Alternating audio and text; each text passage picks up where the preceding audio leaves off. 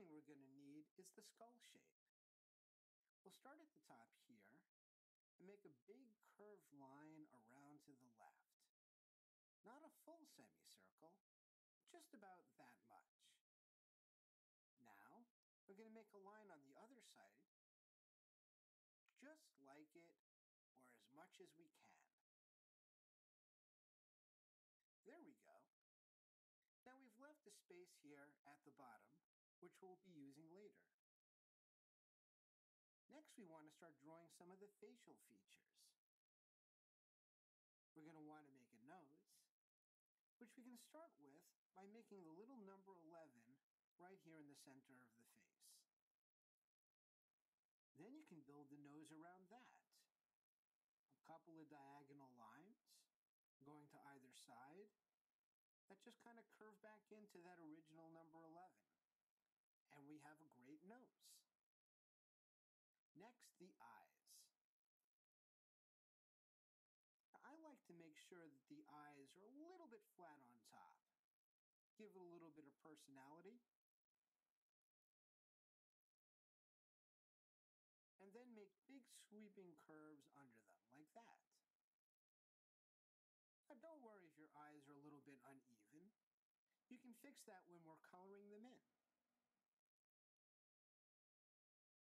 Next, what we're going to do is we're going to make the top part of the jaw by connecting this to this.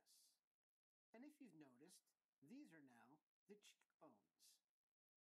And we're going to connect them by going down just a little bit from here and going straight across like that.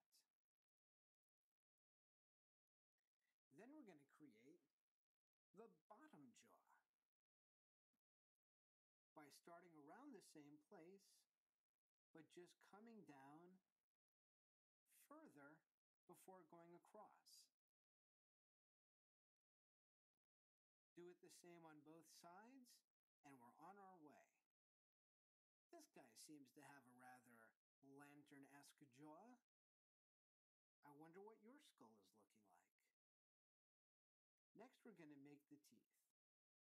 We can make them by starting in the center on top of this line with the two front teeth, and then just building out to the sides with little curved lines, like that. The bottom teeth are even easier because they're all basically the same size. And all you have to do is just make little circular kinds of shapes.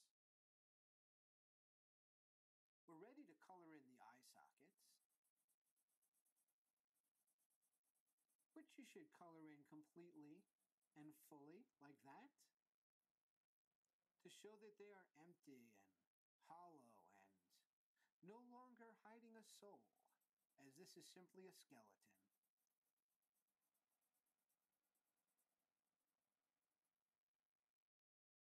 He's starting to look a little bit handsome, I would say.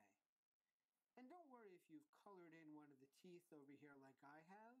It'll just look like one's missing. We can color in the nose too. And we're just about done.